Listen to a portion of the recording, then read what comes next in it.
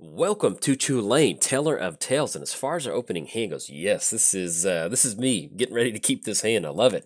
We got Arbor Elf, we have Noble, we have Werebear, we have a Threat Dynamo option to ramp a little bit, and we do have a Heroic Intervention. So hopefully we can make Eli happy by using that in a timely fashion. So let's have Forest enter the battlefield. Yeah, that'll be good. And I guess we end up going for Noble. Yeah, I kind of like that. So we'll have Force enter the battlefield. That'll keep us open on mana. So let's have Noble enter the battlefield, and then anything else. No, we're going to go and pass the turn over to our opponent. We're playing Chulane, Teller of Tales, Vigilance. Whenever you cast a creature spell, draw a card. Then you may put a land from your hand onto the battlefield. Then for a 3-mana activation, return target creature you control to its owner's hand. And we'll cover Surrak here in just a second. So do we want to dump all these creatures out? That is the question. Yeah, I kind of don't know, because that'll be a quick Chulane. Yeah, I kind of like that. That sounds pretty good. All right, so we'll have Island enter the battlefield. Let's have Werebear come down. He is pumped. He's really excited to be a druid. Me too, man. Let's have Green come down. Werebear is probably one of my favorite Magic cards. I gotta think about that one. And then anything else, pass it over to our opponent. I'll kind of explain that here in a second once we get done with all the beginning of the video stuff. So I'm playing against Surrak Dragonclaw. Flash. This spell can't be countered. Creature spells you control can't be countered. Then other creatures you control have trample. So we did cover both commanders. Give a quick shout out to our sponsors, MTGOTraders. If you want to go over to the that hurt. Oh, whew, that hurt. All right, so we'll go Scalding Tarn, and then anything else we'll pass it. Oh, that was so. Oh, there's just sometimes in Magic where you get down something like that, and you don't think you're gonna extend into a board wipe like as quick as turn 2, but hey, that happens sometimes. But yeah, if you want to head over to the library to MTGOTraders, we've got Chulane. He's got a library set up. It's Deer Day, and he's going to tell you the tale of all 3 druids who got hit with a sudden demise. So if you want to hear that story, head over to MTGOTraders. Pretty cool, huh? And let's see, run into Ghostway. A little bit late to the party. Anything else? We're going to go and pass the turn. Oh man, Whew, that hurt. Man, this game was about to just take off. But yeah, that's Magic sometimes. That's how removal goes. But yeah, let's give a quick shout out to inkgaming.com. If you use coupon code JOLT, you get 10% off anything off the website. Do we not delay that as a way of frustration? Yeah, I guess we could delay that. I mean, if they're brainstorming main phase right now, they're probably trying to hit a land drop. I kind of like going for this. So we're going to go delay. They can't counter it. That's hopefully going to stop them making a land drop. I would assume that's what they're going for if they're going to delay. They're trying to, misdirection. Okay, excuse me, Mystic Snake. This is going to go on through. So this is playing against our opponent, Lara Bia. They tend to, these matches tend to be pretty interesting sometimes. So it's kind of like playing against the boogeyman. There's always very, I guess, a competitive commander is what you want to call it. So, but yeah, be sure to check out inkgaming.com. And last but not least, I started a Patreon. So if you'd like to contribute to the Patreon, there's a link down in the description below. If you want to support cool content like this, you can get your name at the beginning or the end of the credits or both. And if you can't do that, hey, no problem. Just tell somebody about the channel. I would greatly appreciate it. Now it's officially free time.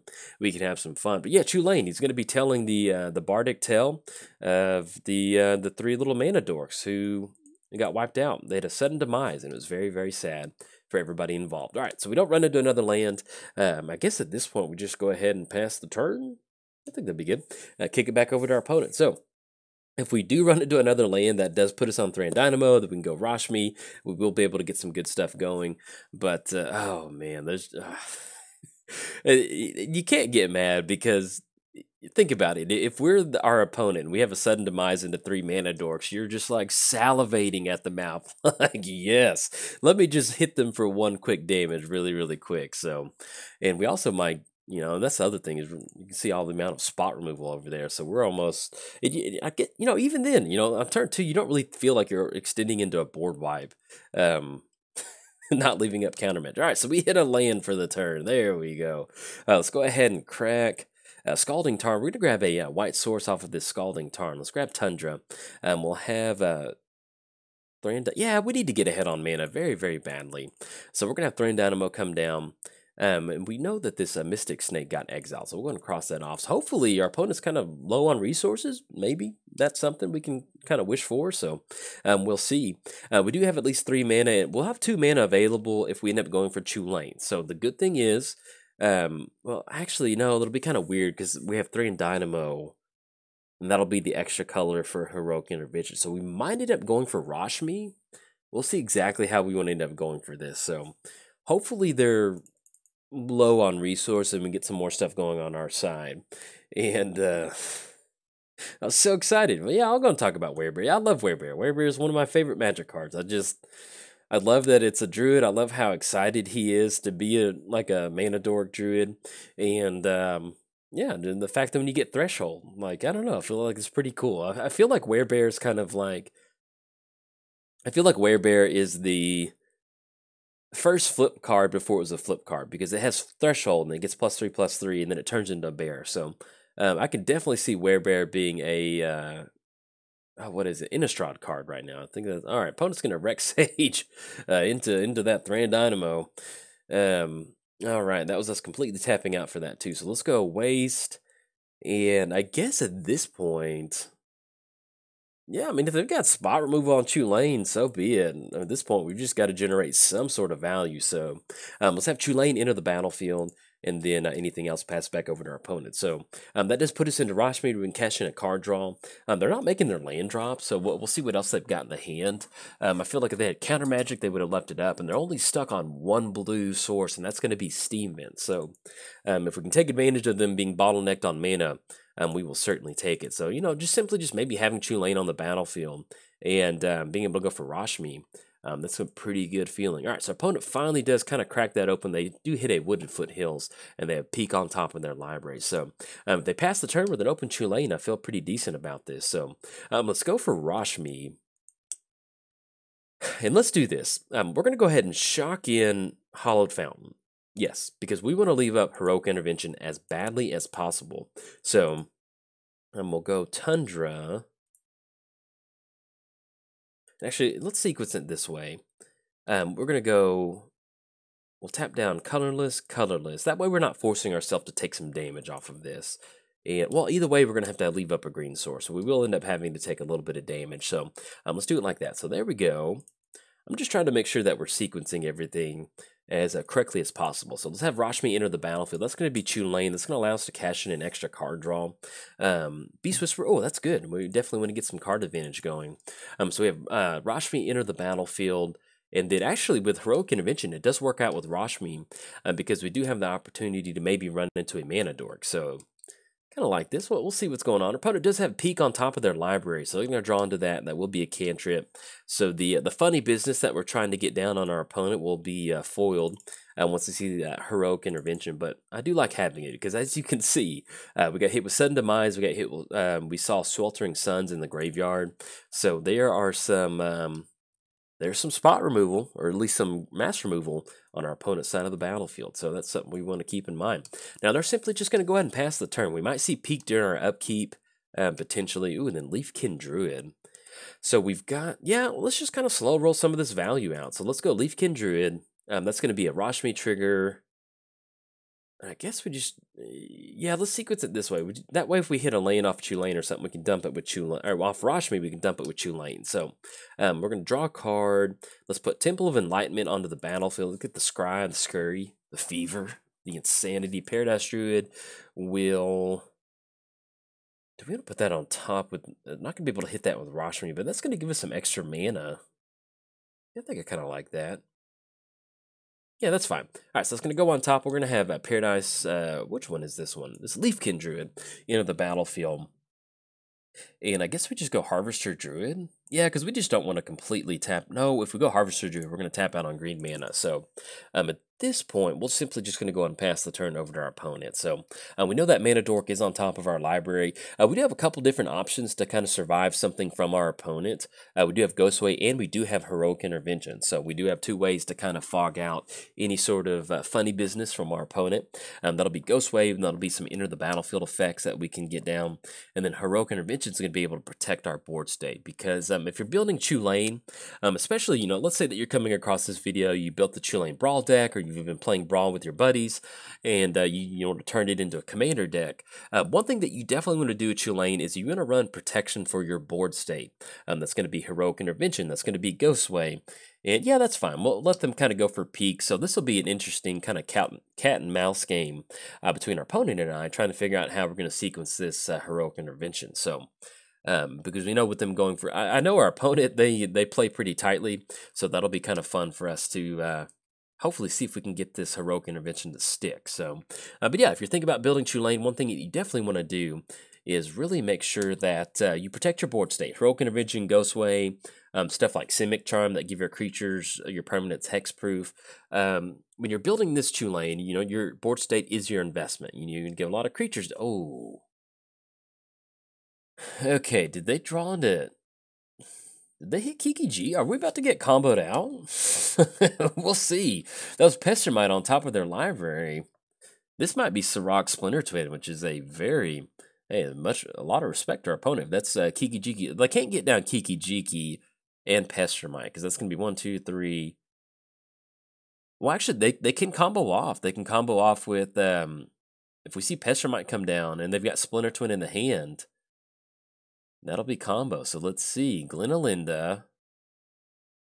And then they can sacrifice it. Okay, I mean, we've got some stuff we can do. Pestermite's on top, so we do need to watch out for Splinter Twin, but they might be just kind of setting up the safety valve at Splinter Twin. So, and with Chulane, whenever we cast a creature, there's nothing that we can really, if we wanted to go Ghostway, but then that puts us in a position where they might be able to cash in some spot room. They know what's in our hands, so we might as well not just go Ghostway. So, yeah, I don't really like doing that. All right, so we run into Paradise Druid. So if we do Paradise Druid, that'll turn on Leafkin Druid for extra mana. So yeah, let's go Paradise Druid. We're going to get that down. That's going to be... Oh, dang it. I meant to sequence it a different way because we know what's on top. Oh, Skyshroud Claim. Yeah, that's fine. I'm not going to put a land from our hand on the battlefield. Let's go Rashmi Crafty Trigger. That's going to be Warren Power. So we're going to Paradise Druid enter the battlefield. And that does turn on Leafkin Druid for 2 green mana. So at this point, we can go Beast Whisperer. But let's just go, yeah, because I like having access to double board protection. Let's go Harvester Druid. And this is an interesting game so far, because we're able to dodge Glenalindra, and I'm not going to put a land onto the battlefield, run into another mana dork. So we're going to have, and look at this art on Harvester Druid, how good this card, oh, I love that art. Looks good. Yeah, let's just go and pass the turn to our opponent. So, I mean, if we get comboed out, we get comboed out. But, with us having 5 open mana, it really does complicate our opponent trying to go for a board state. They're going to have to leave up double blue activation for Glenalindra. So I kind of like creating this weird situation where we might end up having to fight over Heroic Intervention and Ghostway. Now, since we do have Leafkin Druid online for double green mana, we're going to try our best to go for Beast Whisperer, because once we get down Beast Whisperer, that's really going to allow us to start cashing in a lot of card advantage. And our opponent does have Counterspell on top of their library, so that's something that we do want to keep in mind. Thankfully, right now, they don't have any sort of way to counter. They can't cash in a card draw right now, so that's something that is to our advantage. But once they do draw into Counterspell, I'm going to try my best to kind of keep this in mind, what they're drawing off the top of their library. But to be perfectly honest, if something happens in the game like, oh, Joel, why didn't you remember that they drew into this 8 turns ago? It's really hard to write, deliver commentary, and think about what sort of board progression we're going to try to get and keep track of our opponent's top of their library with Course of Krufix. So it's just kind of one of those, something has to give, and keeping track of every single thing that's on top of our opponent's library is hard to deliver commentary at the same time. So that's pretty much why. So let's go for Leafkin Druid. That's going to be double green. Let's kind of tap down a few of these blue sources because we're doing pretty good on that. So let's have old Beast Whisperer enter the battlefield. And I guess it doesn't really matter how we stack these triggers. Cast a creature spell, draw a card, and then put a land from your hand on the battlefield. We don't have a land, so let's put Chulane on the stack first. That way, if we rip a land off Rashmi, that might be a little bit to our advantage. Gilt Leaf, oh, Archdruid. Oh. We don't have a land. Do we have 4 untapped druids? I think we do. So let's go for Gilt Leaf Archdruid. We're going to have Beast Whisperer enter the battlefield. They're going to have counter magic for this Gilt Leaf Archdruid. If not, they're going to gain control of all of their lands. Yeah, we do have enough mana for it. Oh, goodness. Let's see if this is going to stick. I love going for this line of play. All right, that's going to be Beast Whisperer. That's going to be Chulane. Let's see if this is good. No, we still have Heroic Intervention too, and we can still gank. Yeah, because tap. No, we have to tap 7. 1, 2, 3, 4, 5. Oh, excuse me. I was thinking it was 4, which is not that good. All right. So we're not going to put a land onto the battlefield. We don't have a land to go for. Oh, yeah, okay, I got really excited for a second. Sorry, but I thought it was just 4 druids, but it's 7 druids. Horizon Canopy is going to enter the battlefield. So we've got 1, 2, 3, 4, 5, 6. We've got 6 total druids. We're going to have to tap down 2 double druids to get that. Okay, so that's going to be Priest of Titania, which is going to be really nice. But that's going to cut us off Ghostway or even Heroic Intervention. So man, I thought Guildleaf was 4 untapped druids. That would be really busted if it was. But we'll see if we survive until next turn. Okay, we're gonna try our best. We've got Ghostway and we do have Heroic Intervention available. So I think at this point we don't want to lose any druids on our side. So what we're gonna do is we're just gonna go and pass the turn, and we'll get rid of, I think, just Worn Power Stone. I don't think that's exactly what we'd end up going for. You know, if they've got the combo, they've got it. You could see how insanely close we got to Guildleaf Archdruid. They're gonna tap down Harvester Druid, which I think is okay. Yeah, I mean, that still puts us on Heroic Intervention. Yeah, that's fine. So we're gonna tap down Druid.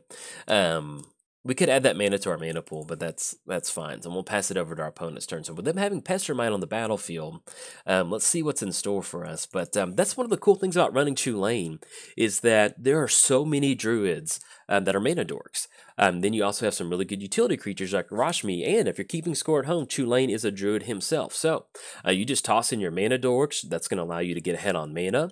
That's going to allow you to... All right, opponent's going to go for Splinter Twin. And there is nothing that we can do about it. So unfortunately, they're going to be able to get it. We did get into this weird position to where, like, good game to our opponent. You know, I love a good Splinter Twin combo. So shout out to our opponent.